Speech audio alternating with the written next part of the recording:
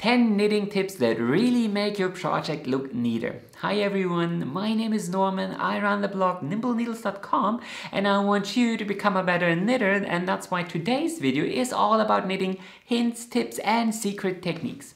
Now, if you are an advanced knitter or you are currently learning how to knit here on YouTube, then you probably already saw a video or two about knitting hacks. For example, you could use a hand-painted antique teapot instead of a yarn bowl. Isn't it genius? Setting the fun aside, I have to admit that most of the knitting tips and hacks you find all over the internet work. However, most of them just make knitting easier, cheaper or faster, which is fine, but they don't make you better at knitting. I mean, sure, picking bamboo needles instead of metal needles might prevent your stitches from falling off so easily. But will it make your finished project look better? Maybe not. So in this video, I want to focus on ways to improve standard knitting techniques. You know, just simple little twists you can employ right away for instant results, even if you're a beginner. I also made sure to attach 2 very interesting bonus tips, which you will find at the very end of this video. So enough of the preface, let's show you some very easy knitting tips. But before, if you know a tip that I'm not mentioning in this video, please comment below and tell me what works for you. I'm very sure other people watching this video will find it super helpful. And of course, like this video right now to support my work.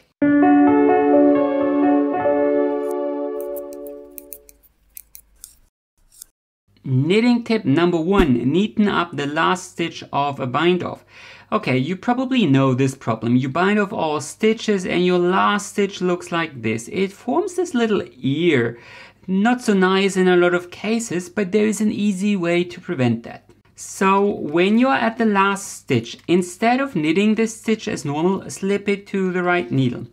And then find this little stitch here and lift it onto your right needle, and then slip these 2 stitches back to your left needle and knit them together, and then bind off that last stitch the normal way.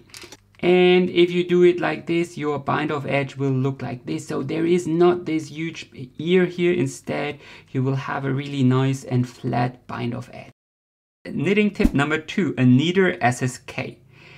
Another common problem in knitting is SSK, slip, slip, knit. No matter if you're knitting socks or sweater, your K2 top knit 2 together probably looks neat, but your left leaning decrease always looks a bit wonky. Now, there are many different ways to knit a left-leaning decrease, and some of the discussion is really kind of academic, like slip 3 times under a full moon and add a little bit of fairy dust.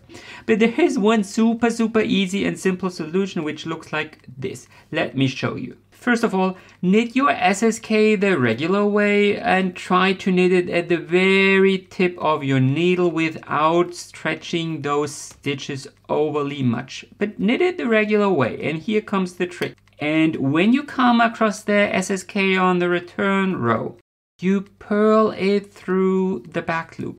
You purl it through the back loop, and that's already it. So if it's flat, you purl it through the back loop, and obviously if you're knitting in the round, you would have to knit it through the back loop. So let me get to the end of the row quickly. And when you do it like this, your decrease line will suddenly look all nice and neat. And the reason why I prefer this method is quite simple. SSK looks a bit wonky for 2 reasons. First of all, you may stretch out the stitches too much as you work the decrease. Okay, but the second reason is you are actually creating a twisted stitch here. After all, you are knitting these 2 stitches together through back loop. But in the next row, you knit across the regular way, meaning you create an untwisted stitch, and that is always going to look a bit weird. Knitting tip number 3, a neater cast on edge. Much like the bind off edge, the cast on edge is often a very visible part of your project. And there are 2 common problems I observe a lot. Problem number 1. Your edge is actually too stiff and the fabric will get wider towards the middle. And there is a very, very easy way to prevent that.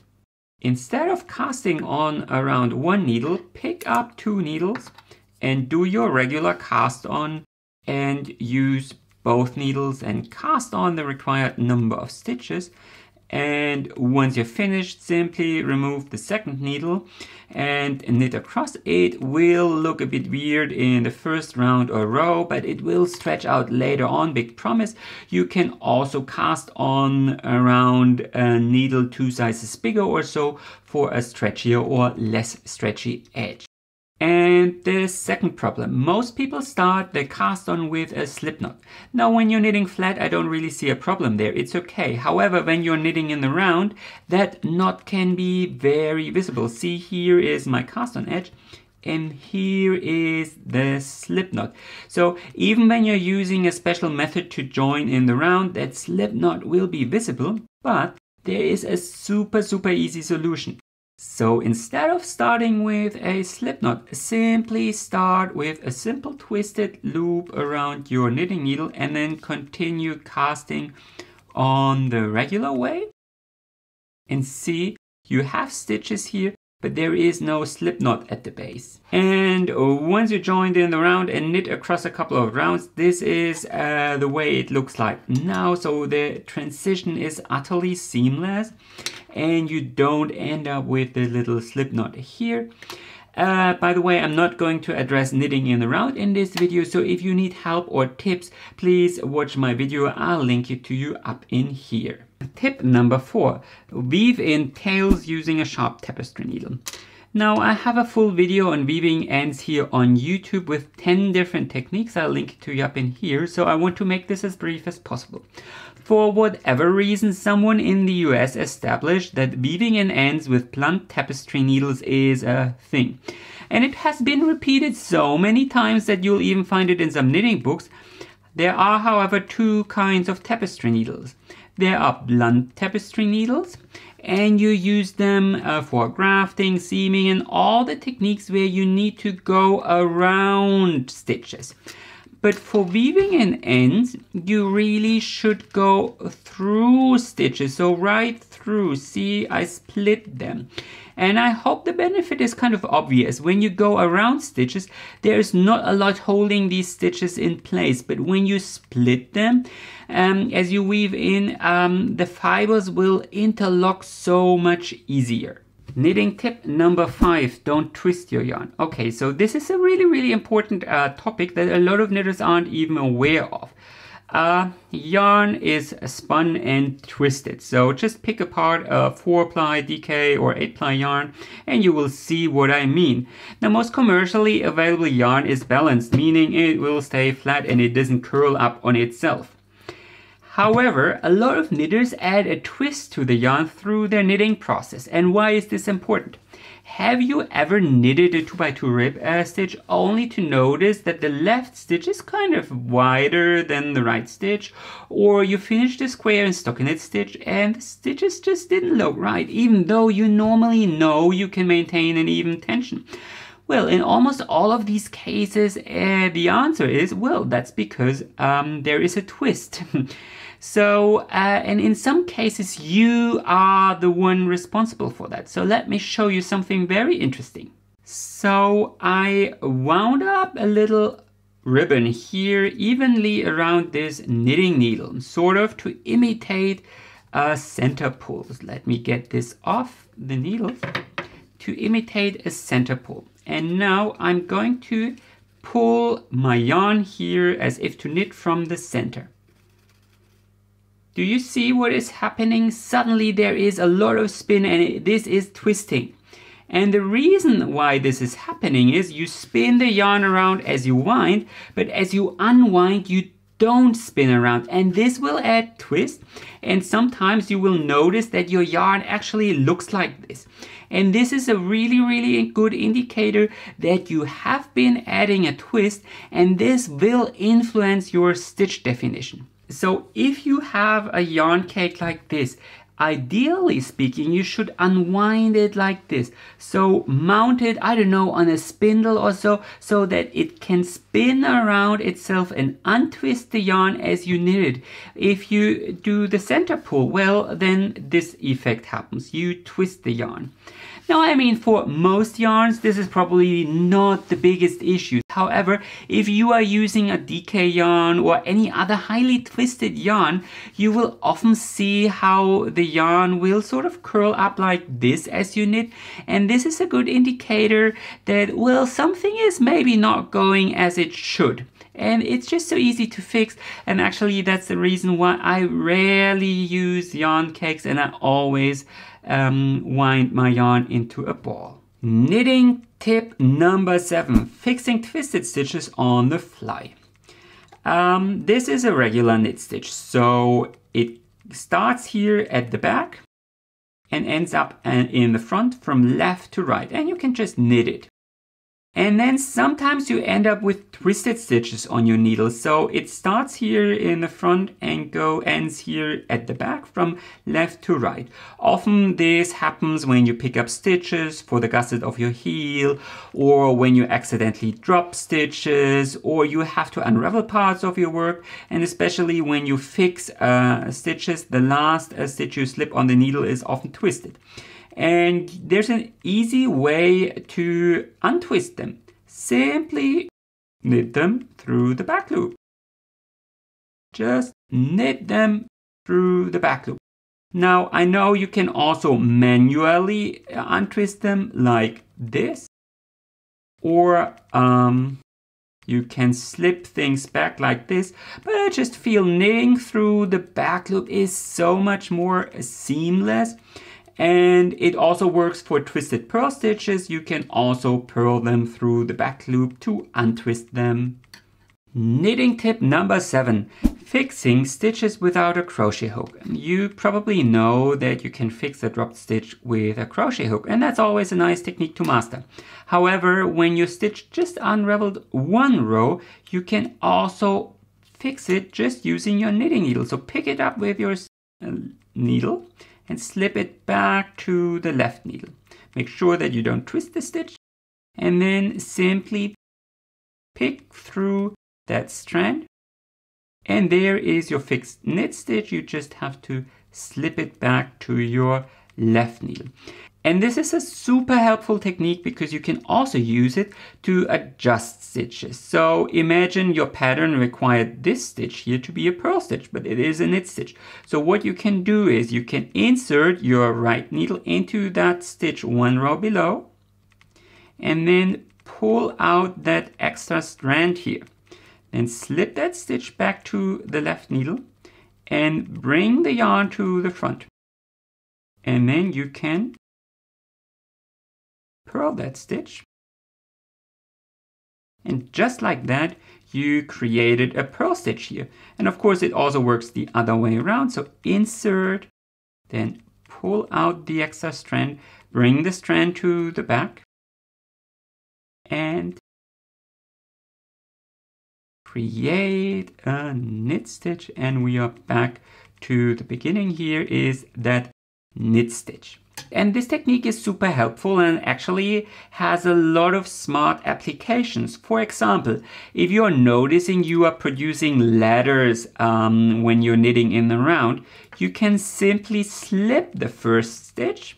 So slip it without knitting, and this will create a little float here on the backside, which is much shorter than the yarn used for a regular knit stitch. And when you come across the slip stitch in the next round, you can knit it using that little strand, and this will create a much tighter knit stitch. And then obviously you would have to slip that stitch again to create another float and continue knitting. So this can be a very helpful technique to fight ladders when knitting in the round, and some people even use it to create neater 2x2 rib stitches.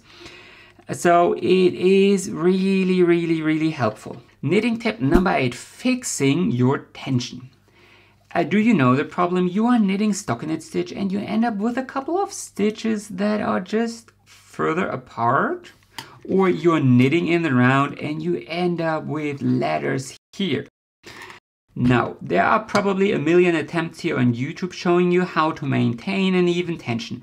And that is certainly a very important topic. It is also not the easiest thing to teach because it's very difficult to visualize tension. And it takes a lot of practice.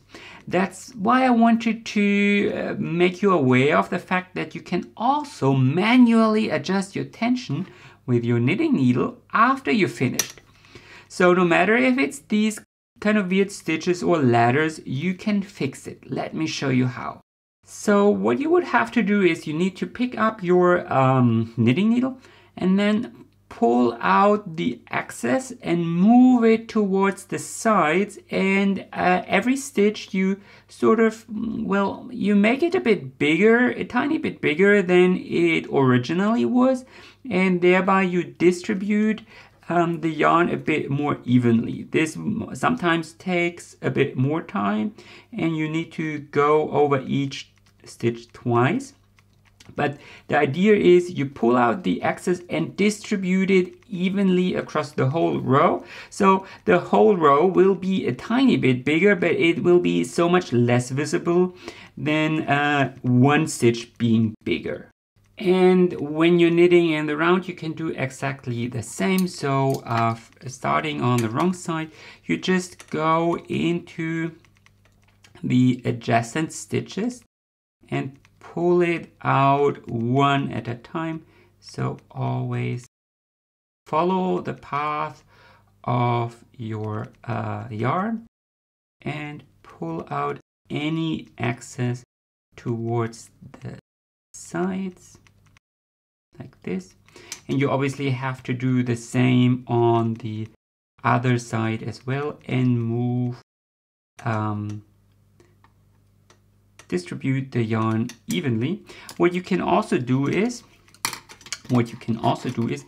you can, here is the ladder. Well, I fixed it a bit already, but what you can also do is you can bring your knitting needle from the back and then stretch out the rib between the knit stitches here like this, and do the same on the other side and fix the ladder like this. Tip number 9, knit with 2 different needle sizes. Here is another very easy tip to adjust your tension. A lot of knitters struggle with their purl tension, meaning their purl stitches are always a bit looser than their knit stitches, and that's why stockinette stitch ends up looking like this. Now, I do urge you to practice your purls. However, as a shortcut, you can also purl the return rounds using a smaller needle to balance your stockinette stitch, because the size of your stitches is only defined by the right needle within limits, of course. It doesn't matter how big or small your left needle is. Only your right needle defines the size of your stitches. But there is another twist to this technique. You can also use it to create almost lace-like patterns without any yarn over. So if you have a set of interchangeable knitting needles, you can simply attach 2 different sizes to either end. If you don't, well, watch my review of the best interchangeable knitting needles. I'll link it to you up in here. So for this shawl here, it is a simple 1x1 rib stitch. However, I knit the right side with a really small needle and the return row with a really big needle, and this is the result. Isn't it stunning? It looks complicated, but it is super simple. Tip number 10, consider knitting in the other direction. This tip can only be used when you're knitting in the round, but there it is super helpful because some stitches are so much harder to perform than others. A lot of people struggle with their purling. If you're one of them, watch my video on how to purl faster, but even experienced knitters will have problems with stitches like purl 3 together through back loop and so on. So in these cases, you can simply turn your work around and knit in the other direction. So what you would have to do is you need to slip the first stitch and then you can knit across, simply knit across to achieve purl stitches on the right side. And once you're finished with that section, why just turn around again, slip the first stitch and knit across. And every knit stitch has a purl equivalent, so purl together, knit two together, SSK, SSP, and so on. So you can exchange all these stitches and knit either from the right or the wrong side for some easier knitting. I promised you 2 bonus tips, and here they are. Bonus knitting tip 1, count the right way. One of the biggest issues, at least for me, when knitting is counting. If you are not a knitter, then you might never understand how difficult counting to 100 can be. But I found 2 things that really helped me, and they both boil down to breaking down larger numbers into manageable parts. First, use stitch markers and use them a lot. But I don't use them the regular way, meaning you will very rarely see me actually having stitch markers on my needle. Instead, I will use them to count my cast on. So every 10 or 20 stitches I place a little marker. And then I cast 10 or 20 more stitches.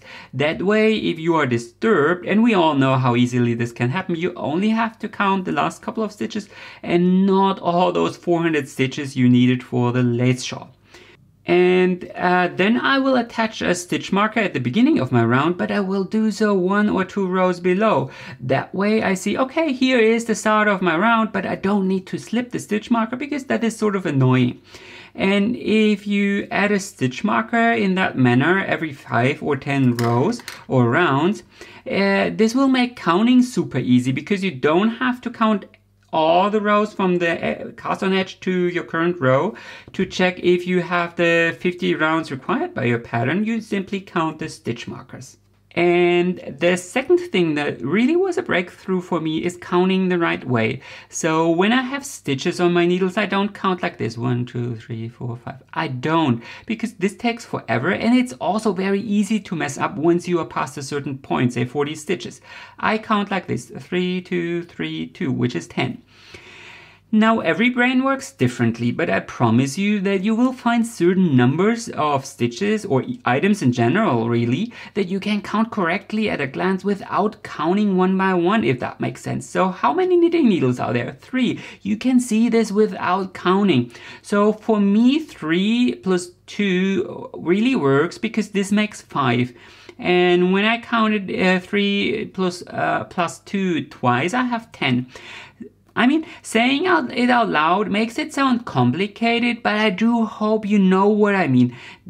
Try to group the stitches in a way they are faster to recognize for your brain, and then count those groups instead. And in a similar way, you can assign certain stitches to numbers. For example, if you are knitting a 2x1 rib stitch, then you could say every number dividable by 3 is a purl stitch. So you count as you knit 1, 2, 3 means purl, 4, 5, 6, 6 means purl, 7, 8, 9, 9 means purl.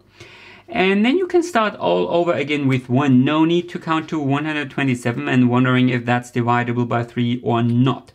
Now again, your brain might work differently, so maybe you're a visual kind of girl or guy. Then try to group things into pictures, maybe two knit stitches next to each other, a little fork, and a couple of purl stitches next to each other, a little river or whatever. Just try to group things so they are faster and easier to process for your brain. And for my second bonus tip, we are back in my living room because my last tip is not an actual technique, but more a recommendation that comes from the heart. Take breaks and take them frequently. Use an alarm clock or the timer function of your mobile phone, or maybe an hourglass, but don't knit for 1 or 2 hours straight without ever changing position. First of all, it's bad for your body, your muscles and your eyes. They need some diversity and time to relax. So every 15 or 20 minutes you should stretch out a bit. Go to the toilet, get a new cup of tea, or even bring out the garbage, whatever. But there is also a second reason why you should take breaks. use this moment to quickly check your knitting. A mistake is so much easier to fix when it's just 2 rows below and not somewhere down here. Also, if you are knitting a fitted garment like this sweater in the making here, you can use this moment to check if it still fits. Pull it on or use a tape, whatever. Because, you know, mistakes happen, and I've been knitting for 30 years and don't for a second believe that all my projects are flawless. However, mistakes are easily fixable when you notice them when they happen. Once you finish that sweater and you notice it's 2 sizes too big and you messed up the central repeat, well, then things are maybe a bit too late. So do check your work frequently. Anyway, that were my 10 knitting tips. I really hope I was able to inspire you a bit. Again, if you know any other tips that I didn't mention in this video, kindly comment below. And of course, like this video right now if you enjoyed watching, and consider subscribing to my channel in case you don't want to miss any new videos. Happy knitting and enjoy the rest of your day.